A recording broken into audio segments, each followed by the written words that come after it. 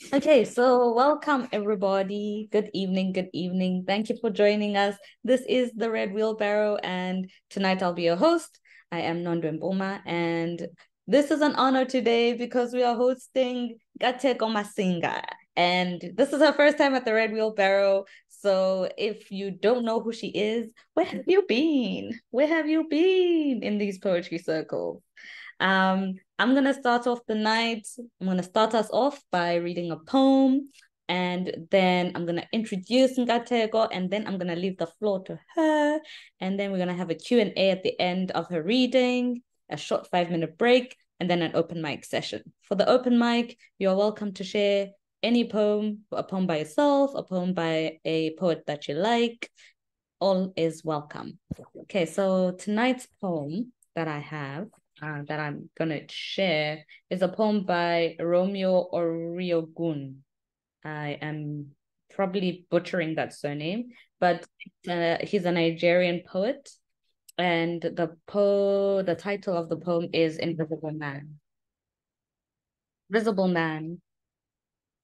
And the voice was a lost bird embedded in a boy, like a word stranded between pages. He said, flee from the heat wrecking your body. And you ran to a place where water running over pebbles is a whisper of wilderness, where lost boys are birds hiding their heads under wings as they touch their wetness in the dark and whisper, hallelujah. The radio said a father shot his son for loving another man. Marvin Gaye lives in the heart of a black drag queen. And to be a song of pebbles and water is to run into a city of light and surrender your throat to the song of a bird.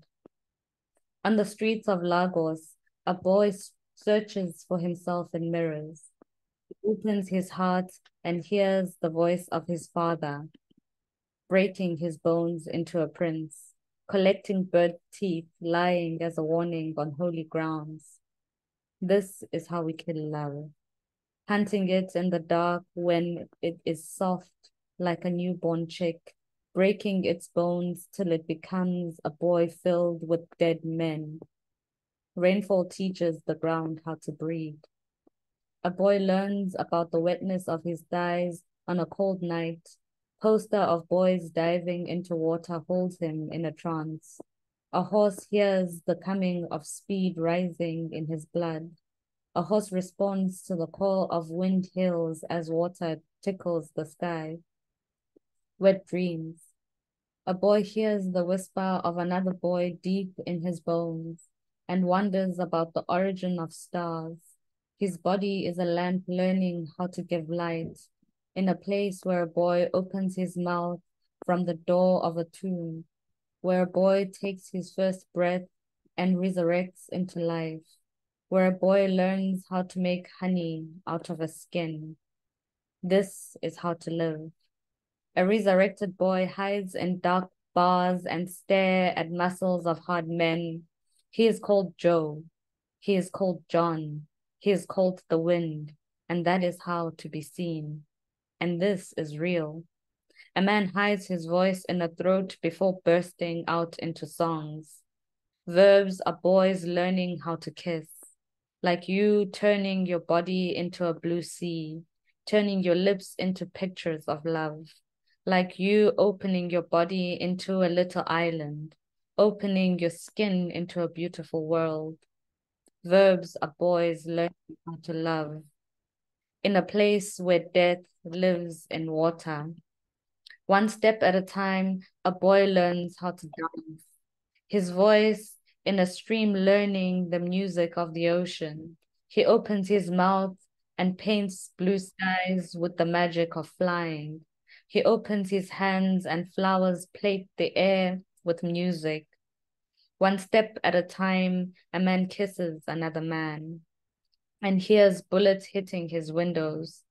A man kisses another man and hears a mob running on his skin. A man lies on the edge of bliss and hears the rape of boots doors.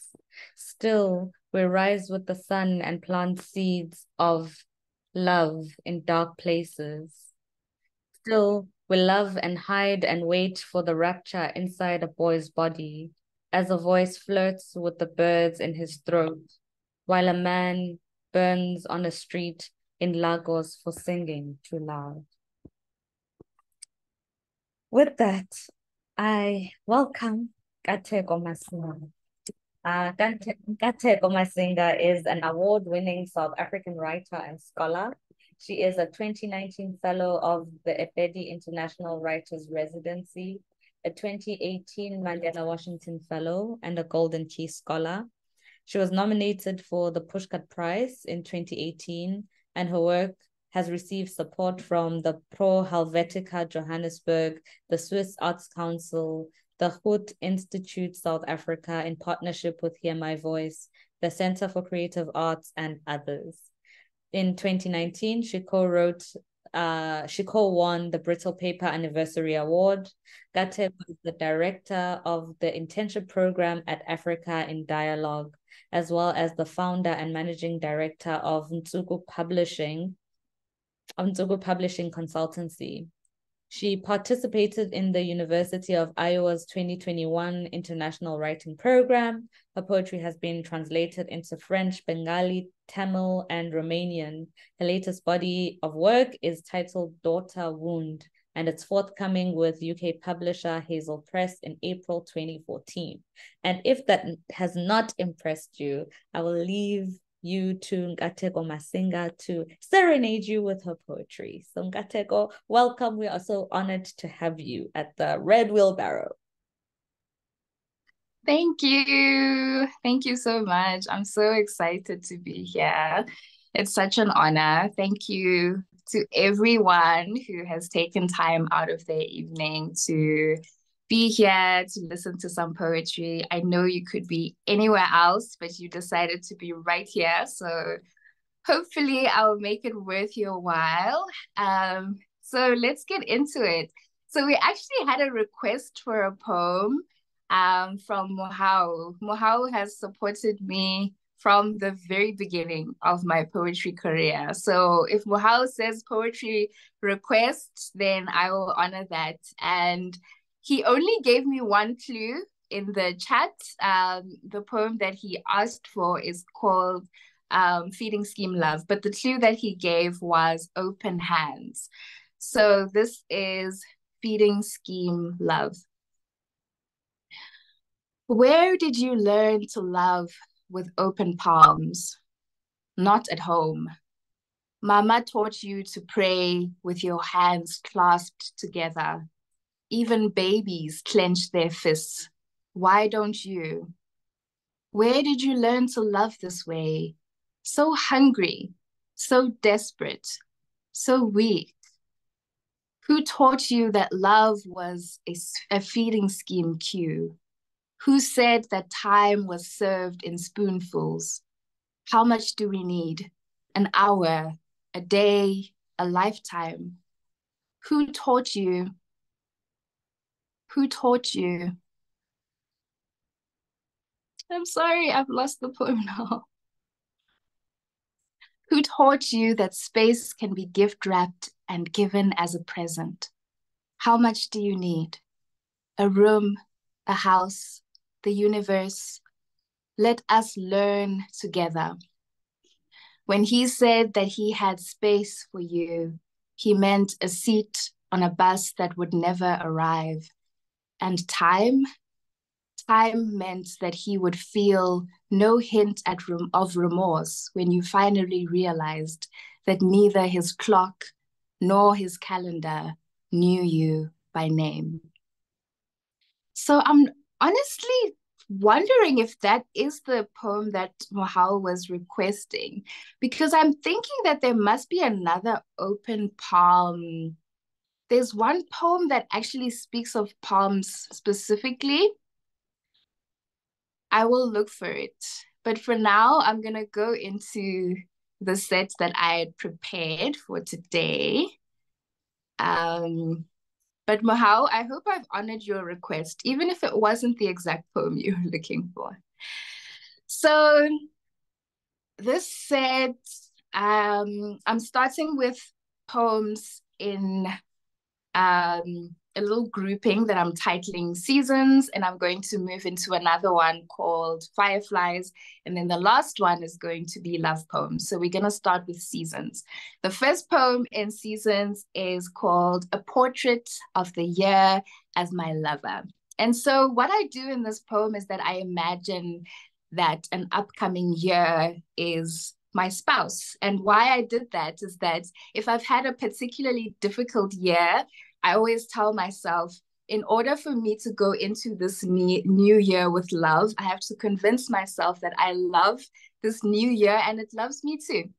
So I wrote this a couple of years ago when I had been having a very difficult year, and going into a new year, I told myself, you and I are married. Me telling this new year, you and I are married. We're going to make this work. It's going to be a good year. A portrait of the year as my lover. It has been raining for as many hours as we have been married. I, still pink with the bliss of passion consummated, place my finger on your chin and you stir, a sign of life. I want to lay here and read my vows to your gently heaving chest. In a noisy, crowded room, I made a promise. You smiled and said that you would be here, and I could count as slow as I wish to 365, and you would still be standing next to me. It was no dream. You are indeed here. I accept that your arrival is in itself a promise, a vow carved on this bed as we await, curtains drawn, the rise of the new sun to embrace our newlywed joy. And so that is where I am with 2024. We are newlyweds and we are working it out. We are 1 month in and it's going well, and hopefully it will continue that way. This one is called A Cheat Sheet for Changing Seasons. The day they set the clocks back to standard time, I draw the curtains and whisper, I'm losing you. As you take a photograph and say, you'll love this one. Loss must be immortalized. Please take another picture. We examine the camera roll and imagine captions. Exhibit A, I wear Forever 21 with midlife lethargy. Exhibit B, I cry at weddings and birthday parties and charge by the hour. Tissues not included. We collapse into laughter, then tears. Every tragedy has a soundtrack and a director. Even the Uber driver has a cameo role and a fake name in this movie. You call me beautiful and add, a curator will not have to think hard to caption this. Everyone recognizes a broken beloved. I say, please go. Your plane departs in 7 hours. Why mourn what was never ours? Not even our mothers can claim us anymore. We have grown new limbs to escape new wars. I shove a towel into my mouth and scream. I will miss you, but only if you go. The day that they set the clocks to daylight saving time again, I will open the door and say, welcome home. As you lean in for a photograph and say, this lighting is terrible. We will not examine the camera roll this time. No picture can do justice to perfection. Every reunion has a soundtrack and a director. Even the Uber driver has a supporting role and perhaps a handwritten invitation to our wedding. But in order to return, you have to first leave. So please go.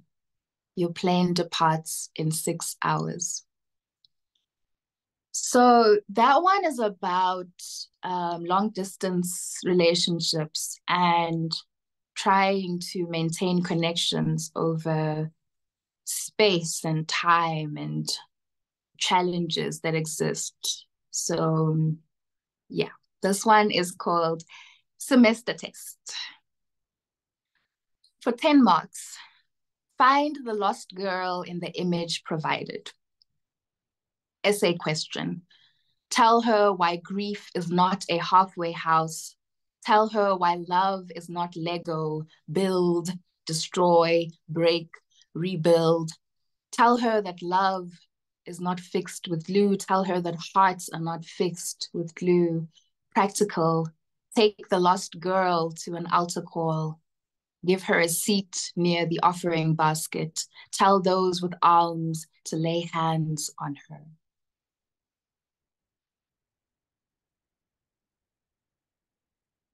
This next one is about war. So back in my day, I dated a soldier. So this poem was actually in honor of that person. A car's headlights illuminate our driveway, two beams moving closer, arms reaching out to embrace me. When you spoke of arms, you meant the artillery that you took in defense of borders. So I will speak of hands instead. It is your hands that I want now, reaching out to me.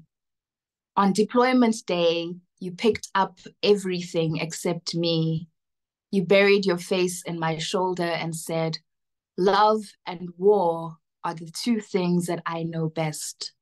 They stand side by side like a car's headlights, each burning from a different bulb. Sometimes one will become dim before the other. Either I will come home to find love still burning, or war will rage on with love as its casualty. A car is parked in my driveway. Its license plate tells me everything that I need to know. The war has not ended, but your journey has. In theater, a curtain call is an actor's final bow. The audience claps. In war, there are curtains too. And here is one with a family behind it, anxious for news. Sometimes there is a call to confirm, and this is a soldier's final bow. But this time, nobody claps.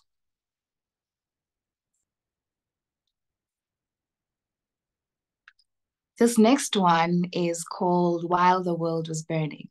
So I write love poems. The world will be on fire and I will be writing love poems. Everything will be falling apart and I'll be writing love poems. So this is in honor of the unwavering devotion to love. I wrote you love poems while the world was burning. I became water and doused the flames your body was engulfed in. I loaned you my body, charred from the womb, can't burn what is already black. I did not get out in time to save myself. I remember the night that I stayed up. It was midnight here, and it was sunset where you are. And I asked you, do I leave my country, or do I stay and build a better one? And if I want to leave, where do I go? And if I want to build, who has the tools? And you said, love, I can't speak now. The sky is on fire. But when I looked up, all I saw were ash and embers. This one is a follow-up to semester test, and it's called Re-Exam Old House. I wore gray and I walked to our old house, gliding through the yard like a tired ghost. I asked questions. Who answers the phone now? Who waters the flowers? Who fetches the post? Nobody answered. Clouds gathered above my head, and I remembered that rain had not forgotten us quite as ruthlessly as time had forgotten. The next day, I wore black and I came back. I mourned you properly.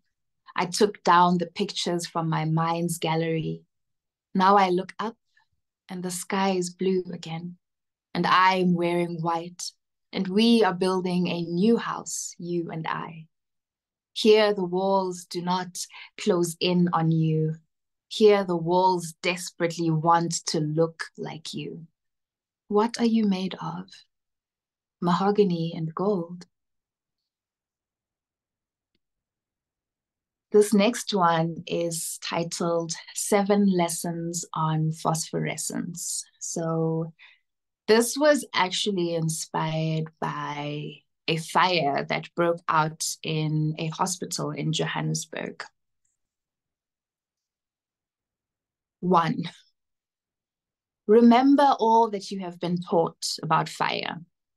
Ceremonial bonfire, Dante's Inferno, Hades, the burn wounds practical in the skills lab. 2. Remind yourself that this is not an airplane. There will be no oxygen mask descending from above. There will be no option to stabilize yourself. 3. Run to the pediatrics ward. Think about what you learned in physics, energy transfer, speed. Hold children in your arms. Cry when alone. Hold smoke in your mouth. Cough when alone. 4. Make your mandatory check-in phone call. Say to your partner, love, I'll be home late, don't wait up. Say nothing about the flames. Remember that this fire is not unlike you, fluorescent and effervescent, burning beyond the call of duty. The scabs remain. 5. Watch the fire die down. No more combustion, no more perceptible heat. The scabs remain. Some evidence is indestructible, so speak. 6. Tell your lover what the fire did to you. Count on your hands the ones that it took. Stop holding smoke in your mouth. Speak. 7. Tend to what remains in the aftermath. Re-establish the scaffolding of your body. Brittle, so brittle, but relearning the beauty of water. So we are done with the seasons. That was the first part of tonight. And now we're moving on to Firefly. So the Fireflies are a series of poems that I started late last year.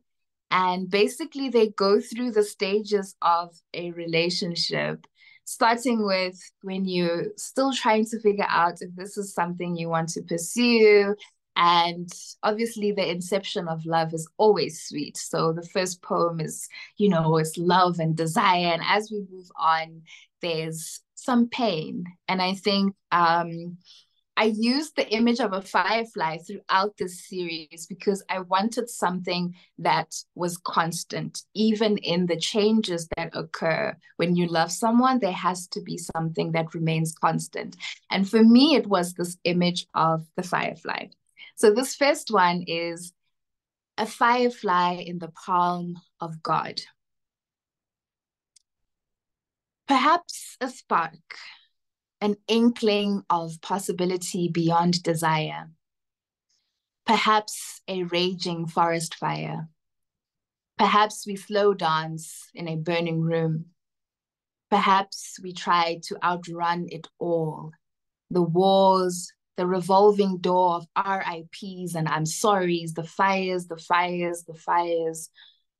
Perhaps we whisper a sweet winged hello, a firefly in the palm of God. This next one is a firefly flailing in a glass jar. I wanted to love you without your voice being a small god to whom I offered myself at night, a threshing floor sacrifice, clandestine, not destined for or deserving of the morning light. I wanted ceremonial bonfire, drums and drunken delusion to distract me from the pain of your departure. I wanted to feel something beside the ache of longing. I wanted to rid myself of regret. I wanted to throw myself into the fire and say that you burned me. You did, didn't you? You found me sober, yet not quite sane. Nobody with sense abandons their hearts at a terminal. The onward journey and its pain are inevitable. You threw a match. The fury swirled in my blood. I tried on my empty ribcage. Nobody knows about you. I tend to my wounds in silence, a firefly flailing in a glass jar. This next one is a firefly with angel wings.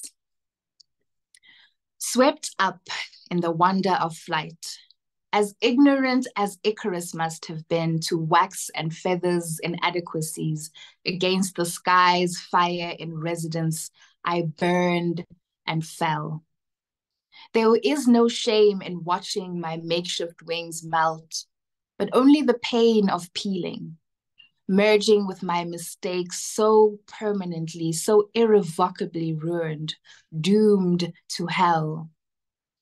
Will you make me a myth in your mind, a cautionary tale about the cauldron of uninhibited desire? Make me small and immortal, a firefly with angel wings. This next one is a firefly in hell's crosshairs. I wish you were here to share how you brawled with death while she counted her coins, casually throwing glances your way as her tally rose. How you evacuated yourself when you were the house on fire, draped in crime scene tape, lady of the manic manor. How you made an antidote when you were the poison, swallowing lost men whole and spitting their lungs out. I wish you were here to see how I bear grief's weight in the soft arm of memory. This is how I think of you, a firefly in hell's crosshairs. This is a firefly at the communion table. I acknowledge that I am no martyr. I falter through the Our Father. I remember clearly the cracked cadaver that I dissected. The man had a name. Then only a tag on his foot, barcoded property of the institution. I acknowledge that I am no hero. I threaten the throat of memory with this admission. I almost died in medical school. I had a name, then only debt and illness, labeled property of the institution. I acknowledge that I am no saint. I take the silver, I give the kisses. I flutter for a chance at living, a firefly at the communion table. This is a firefly on the witness stand. You wanted someone to live with, an accomplice, a co-conspirator. I was there, too single and sinful to resist you. What was one more to my litany of trespasses? Surely I could add to my tally and tell the tale posthumously if need be. Surely I could slow dance in hell if the music distracted me from the sizzling of my wings. Surely I could weigh my transgression on the scale of my own conscience and offer myself an acquittal. Surely you can do the same now. Find a sliver of your severed soul and offer it to a worm, a chrysalis pending, an emantioma of me with no priors, only a penchant for all that is beautiful and tortured. If I am sentenced to death, then let it be by fate's sleight of hand. I did only what love asked of me, a firefly on the witness stand. This one is the last one in the Firefly series, and it's a firefly on a conveyor belt. I watch my past spin and spin, sickened by my body's blunt refusal to lunge at it. I lack the enthusiasm that is required to grab what is mine and admit that it is mine. Who, when meeting again what has wanted them dead, says to it, "Come home with me." And who, when shown a gun, unbuttons their shirt and marks an X on their chest. Our love is alive, ablaze and pirouetting towards me, a firefly on a conveyor belt.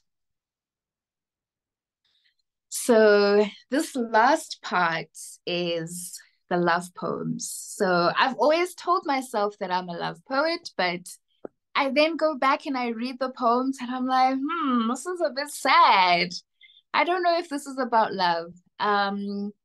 But I think that there is some love in these poems. So this one is love poems for the Ides of March. So the Ides of March is basically March the 15th. And back in the day, way, way back, in the times of Julius Caesar and them, the Ides of March were basically the time when people had to pay their taxes. That was D-Day for everything. You had to have your taxes in.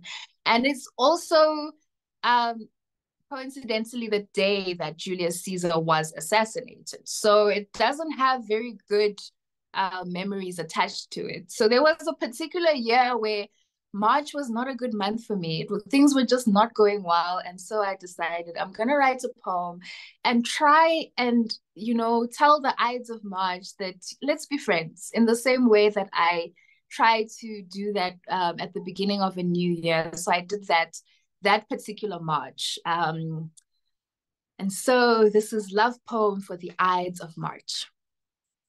Time, a continental walkway between us.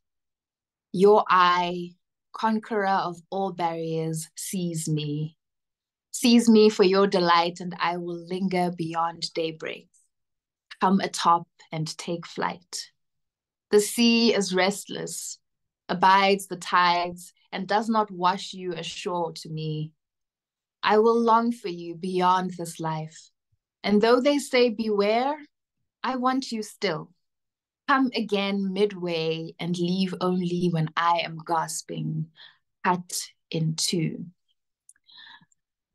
So there was some wordplay there with Julius Caesar. So there's sees me. So I was just, I decided that I was going to put a pun in there and not reference Caesar directly and just use some other words and be creative with it. So yeah. This next one is called Psalm for Chrysanthemums. So this poem is actually the title poem for my previous poetry collection, which, titled Psalm for Chrysanthemums. It's the first poem that I wrote as part of that collection. So it has a special place in my heart. And yes, it's a love poem. The flower of the month was in crisis. At first, the heading of the article startled me. It said, "Mums are not flowering."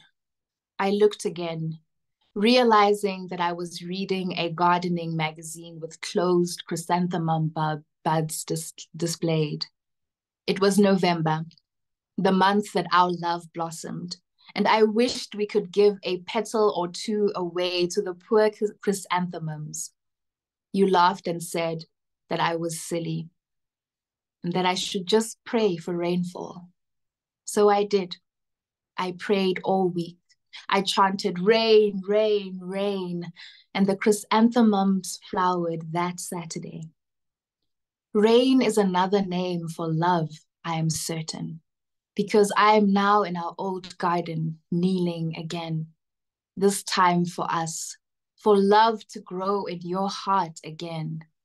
And so I chant love, love, love on a night in mid-February, out of season, but just in time for a few chrysanthemums and maybe for us. So these last two poems are in honor of my late best friend. She passed away 12 years ago. Yeah, heroin. Press backspace once and hello turns to hell. Even lover without the L spells over. My friend, my beloved, when you said heroin, I thought you needed me, not the drug. Either way, I wasn't there. Press backspace once and heroin turns to heroin. Check view history once and you turn to drugs and I to soft rock and boys. Both of us too far gone. Press the space bar once and beloved turns to be loved. Oh, be loved. Please be loved, wherever you are. Rest easy, assuage my guilt. Dial 10 111 and nobody saves either of us. I thought we were taking it together, this life trip. It's no fun without you. I've been jaywalking since you walked away, and I will be guilt tripping until I join you up there. This one is 14 lines make a sonnet or an overdose.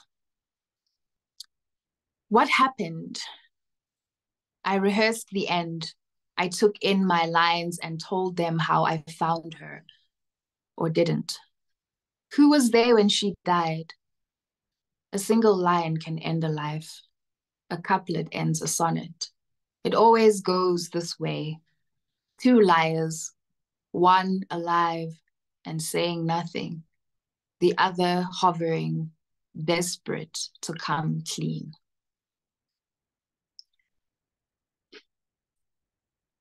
Thank you. Thank you so much, Nkateko. Can we please unmute and give Nkateko a huge round of applause? Involve this to temporarily unmute. Meeting order. I thoroughly enjoyed that. I have so many questions. I don't know if I should even first go ahead or let other people go ahead. But I really liked your first section. I thought it was both hilarious and tragic. I mean, I think that goes for your entire reading. It was both like humorous, loving, and wholesome, but also just incredibly tragic. And that's weird because you stated that you're a love poet and you're somebody who loves writing about love. And I guess I'm not struggling with it, but I'm thinking love is so tragic. Like, if that is love, I don't want it. It's beautiful, but tragic. Okay, so I'm gonna stop and leave room for other people to talk, and then somewhere in between ask my own questions. So are there any questions in the room? Jacques, please go ahead. Hi, Nonde. I'm not sure that I can be heard. You can be heard, but you are in the dark. I see. Yes, that figures. Am I visible now? You're not visible. Initially, you were visible, but your room was just dark. I think you don't have the lights on. Okay. We can see an outline of you. Now we can see you. Now the light is on. Yes. So I've okay. Seen and heard. That's for dramatic entrance. Okay. Nkateko, it was such a beautiful reading. I love the fieriness of the Firefly poems. So I have a question from from one love poet to another. Um,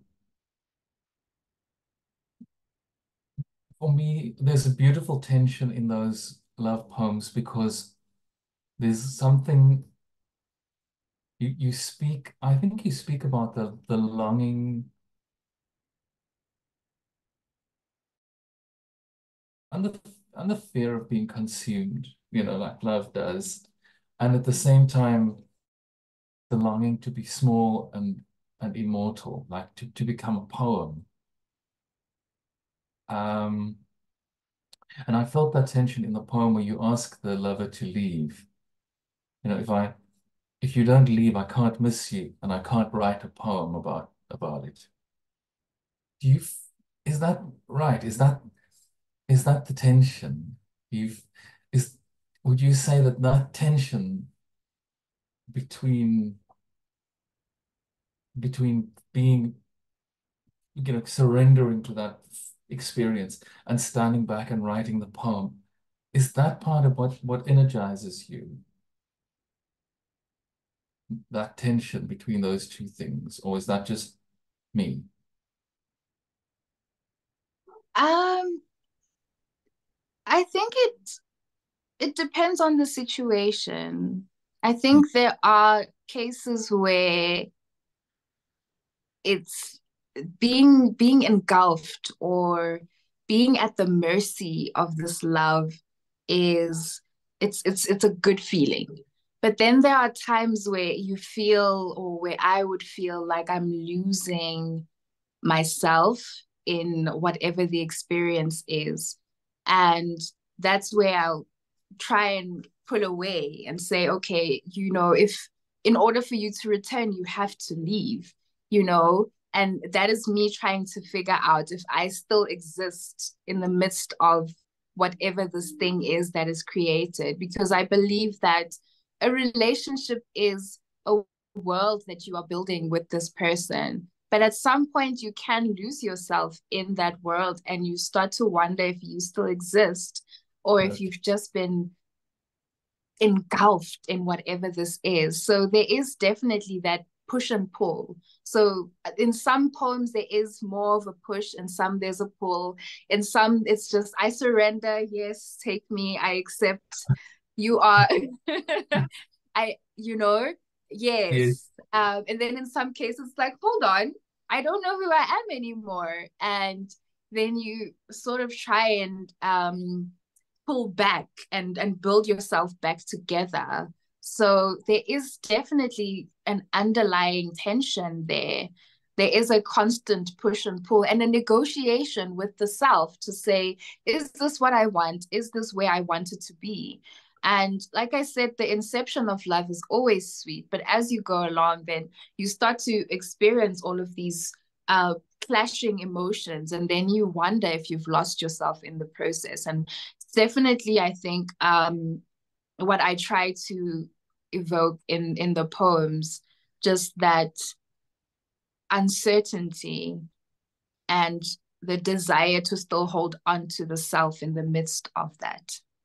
I think it's very true. Can I squeeze in?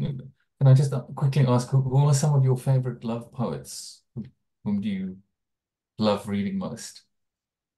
Ooh, that's a hard one. Ah, okay. That's a very difficult one, but I love Sylvia Plath, and I guess some people would be like, is was she speaking about love? Was that love?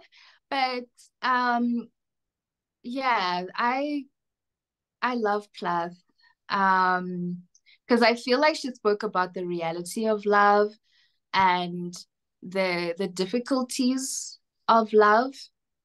Um, and so a lot of my work is in honor of the madness also that is encompassed by being in love and Yeah, I would say that is the one person whose work has made me feel like this is the type of love that I understand. Yeah. Thank you. Awesome. Thank you. Ed, I see you, but in the chat there are some questions. Sally, I think, was following up on what I had sort of asked. Where do you find it in you?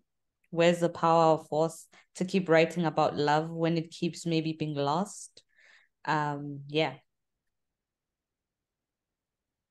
Ooh. I think the desire to try again is always there. And like I said, with each new year as well, I want to try again with a new year. I want to try again with a new person, you know. So I'm always like, you know what? The previous year has ended. We are going into a new one. We are trying again. The previous relationship has ended. Here's a new person. We are trying again. So I will always, always have space to love again. I will always love again, regardless of what happens. Yes, I will take the time to heal and I will take the lessons with me. I think there's also, we have to be careful about how much we allow ourselves to endure in the name of love. And I'm not saying that I will endure everything. There is a limit to that. There is a point where I can say, you know what, I have loved you with all that I have, but I cannot, this can't be an offering basket love where I keep giving and giving and giving. And next thing I'm, you know, jumping into that basket and saying, I surrender, the church may have me, you know, I am the offering. But so I think that there comes a point where I have to say, I have to preserve myself. I can only be available to the next year or the next relationship or whatever phase I'm going into if I am whole and if I am healing. And so I'll always try again, always. Please, I'll always try again. Love is worth trying again. It's always worth another shot. Love to hear it. Okay, Ed, please go ahead. Hey, no, I, Nkateko, I thoroughly enjoyed your reading. I definitely heard an echo of Sylvia Plath in the line, swallowing lost men whole and spitting their lungs out. Yeah, so I don't really have a question. It's more an appreciation, and I think that the Firefly series is such a brilliant device. A way to sort of thread an idea and sort of explore a relationship, like you said, just deeply imaginative. I found them, yeah, lovely, and also the stakes are high. Another thing I found I enjoyed, the stakes are high. The relationship poem, Thank you, Ed. I appreciate that. I think Ed was kicked out. I think Oh his no. Yeah, no, there's a problem with his network, I think. Yeah. So just when you were reading While the World Was Burning, I was thinking of this other poem by Joy Harjo. And the title of the poem is Perhaps the World Ends Here. And it's kind of like a ridiculous sort of, yeah, it's a beautiful poem. It's a beautifully short poem. And I wrote notes. I am a note taker. A Portrait of the Year as My Lover. That had resonances of the title of Sinjama Gona's like first collection of poetry, which is Please Take Photographs. So that whole please don't take photographs was kind of for me resonant. I kept thinking the idea of not and versus the idea of taking photographs and why one would be persuaded to and why one wouldn't. And I think your poem was kind of on the side of why one wouldn't. And there's a line where you say something about perfection, like why take a photograph of something that's already perfect? And that was beautiful. I devoured that line. And it stay with me. 7 lessons on fluorescence. That was I don't know if beautiful is the right word to describe something so tragic. It's almost like a warning. Is it supposed to serve as a warning, or is it supposed to serve as something that consoles one after something bad, something tragic has happened? Because I sort of didn't know where to place myself. I was like, this sounds like a warning. But towards the end, as you get closer to the end of the poem, it's sort of like, well, now that this has happened, this is what you do. So with that poem, there's a bit of reality in there, because sometimes when you work in a particular field, there are certain things that you can't disclose to people outside of that field. So I was speaking to the forced silence of having to endure something like a fire, and a fire in which people lose their lives, and not being able to say anything about that to the people that you love, and then obviously later being cleared to share. So that poem speaks to the silences that we are forced to, and also just a gentle nudging to speak, and to not hold the pain in, and not hold the trauma in. So it references an actual incident, and also imagines one person who is in that situation and is not able to disclose what is happening while it's happening, but now they get out, and there is obviously the counseling and debriefing that has to happen, and them now having to speak up. And that's why the end of the poem is just the encouragement to speak. Because when you are so used to not speaking up for yourself, it's very difficult now when they say, now it's time for you to share your story. Because it's very difficult. Everything in you is pushing against that impulse. So yeah, there's a lot that everything that you said is in that poem. And I think for me, I was just trying, and because it's packaged in these numbers, because I'm trying to figure out at which point I am. It's like the stages of grief. It's not chronological, it's cyclical. You can go through anger, and then go to depression, and then go to bargaining, and then go to acceptance, and then cycle back to depression. And so with anything that you're healing from, or anything that you're recovering from, sometimes you speak, and then you are then pushed back into silence. And sometimes you are reliving the situation. You're there in the pediatrics ward, and you're thinking, am I doing the best that I can for these children that are relying on me? So it's all of these things that are happening simultaneously, and you're trying to figure out how you package that in your brain, especially in hindsight, when you're trying to figure out if you made the right decision in that moment. So yeah, the 7 lessons, you can learn whichever lesson you need to at whatever time. It's not necessarily from 1 to 7. Sometimes you speak first, and then the flashbacks come. So yeah. Thank you so much for that. Everybody who comes to the Red Wheel knows I love a list poem. I live for list poems. List poems are delicious. They're my favorite things. There's some Me too. Really, I love me a list. I think it organizes my brain in such a particular way, and it emphasizes on anything. If it's a love poem, it's like the love just is bound, like there's bounds and bounds of love. And if it's grief, there's just like death, gripping grief. And so I don't know, it organizes my mind in a way that my mind is not organized. It's almost like a list poem comes and sorts out everything in my brain. There is some appreciation in the chat. So you have Mohawu, what a gift in Nkateko, Masinga. And Sally, thank you so much, feeling inspired to take the same approach. So Sally is trying to love again. You have changed hearts. You have Yes. Robin really enjoying your poems. Thank you. Mahal, one thing I love about Nkateko's writing is her understanding of linguistics.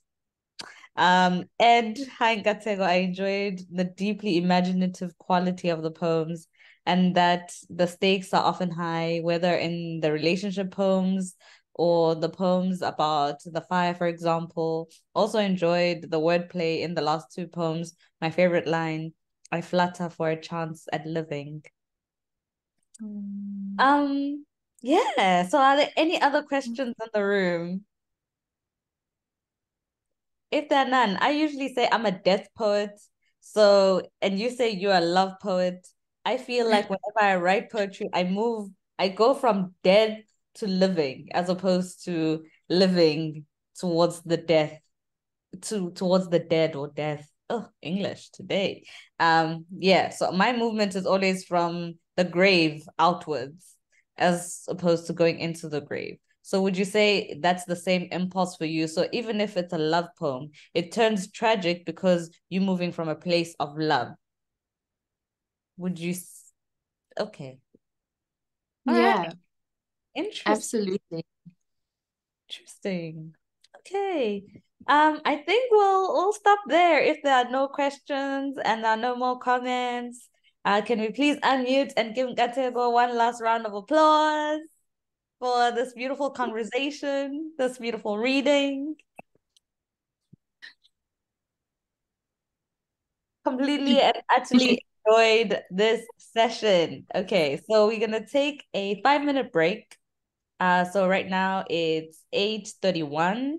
So we'll be back at 8:36 for an open mic. It will not be recorded, so no worries. I'll stop the recording now. And I'll see you guys in 5. You can have something to drink, take a breather, go to the bathroom, and we'll see each other in 5.